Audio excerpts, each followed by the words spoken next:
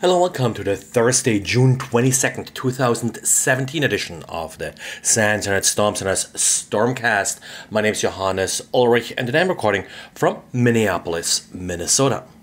A few weeks ago, I reported about OpenVPN undergoing a code review and security audit, which resulted in only relatively minor vulnerabilities being found and, of course, fixed within OpenVPN.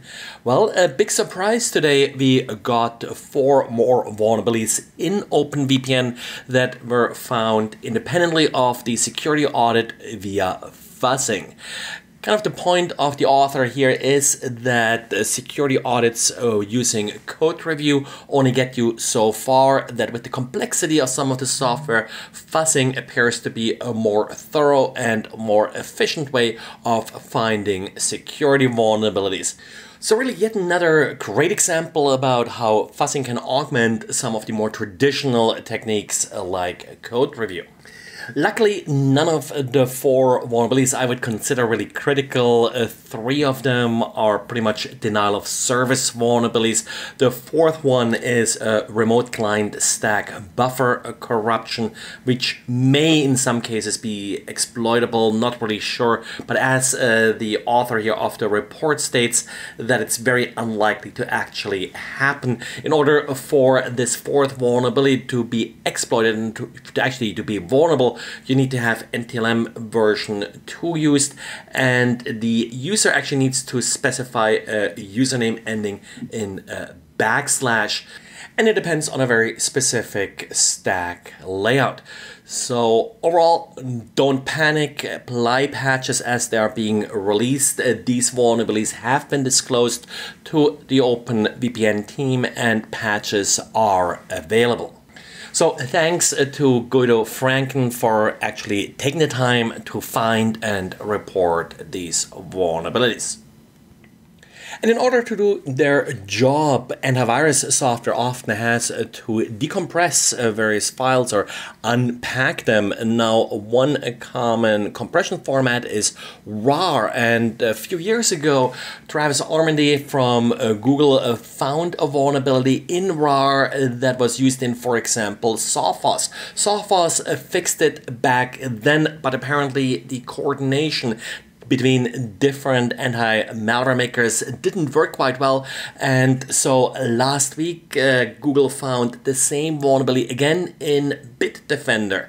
This is now fixed and Google released details about the vulnerability yesterday, so if you are using BitDefender, please update to fix this vulnerability in the UnRAR library. About a month ago, WannaCry kept us all busy, and today we have a diary by Mark Hoffman reminding us to really take to heart some of the lessons learned with WannaCry. In particular, that you do have control of your assets, you know what's on your network, and you have a plan to patch these assets in a timely manner. Now, another reminder about WannaCry comes from Japan. Apparently, a Honda car factory had to shut down briefly because WannaCry yet again flared up on their network. The theory here is that the systems on that network were vulnerable and that an employee brought in a device that was infected with WannaCry, but the actual infection was not fully developed because the device connected to the employee's home network was able to connect to the kill switch domain, but once it was connected to the factory network, it could no longer reach the kill switch domain, which then started up WannaCry and also started infecting machines on the factory floor. Keeping these factory systems patched is always very tricky. Lots of custom hardware and custom software involved, which often does prevent patching in a timely manner that we are used to from regular office networks. Of course, in this case, it may actually have hurt the network that it was isolated from the internet, because that way it could not reach the kill switch domain, and that in the end allowed WannaCry to spread again. Well, that's it for today, so thanks again for listening and talk to you again tomorrow.